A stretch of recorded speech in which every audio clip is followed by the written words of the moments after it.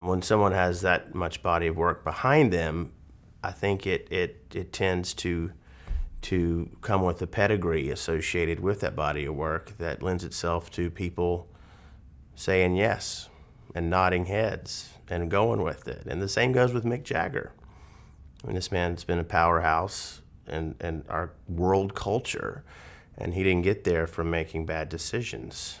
He's a businessman, and you know, it's corny, but it is show business. And when you have two people that are successful behind you, it eases tensions and fears, and doors start opening. What attracted me to James Brown is, as I saw in him, it wasn't so much only a desire to succeed, but I saw in him a fear of going backwards, which I think we can all relate to when we get to a certain point in our life, or have been from somewhere that you don't want to go back to. So that really spoke to me, the constant reinvention, the constant need to, oh my gosh, they think I'm cliche, or oh my gosh, someone else is doing this. Oh really? I'm getting ready to up the game. And I thought that was fascinating. We can all learn from that too, whatever we do in life. I mean, you can complain a lot about a lot of things in your life, but it's up to you to, if you got to bring it and reinvent it, you got to do it. There was no evolution when we began filming. He was James Brown. He didn't have to get comfortable into the role.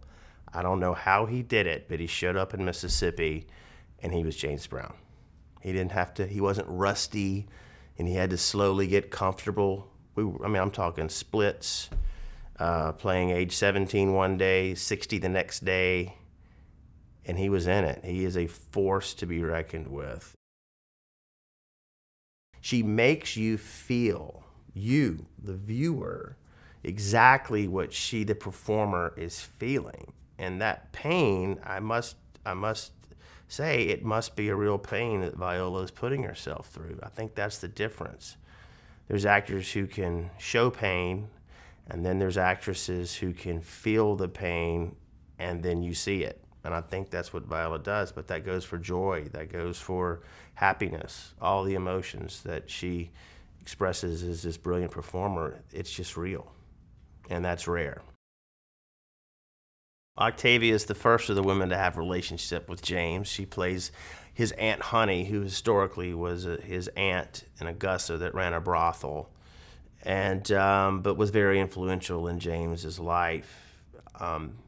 Very wise woman who, from all accounts, from James's family, and James has written about it, really instilled in him the belief that he was special and that he could do anything. And who else better to be that person than Octavia Spencer? I mean, when Octavia speaks, you listen. One of the reasons I wanted to do this movie is I think there are those who don't know much about him who unfairly do not know. I mean, James tells us in this movie, he says, you may not know me, but every record you got has got a piece of me in them.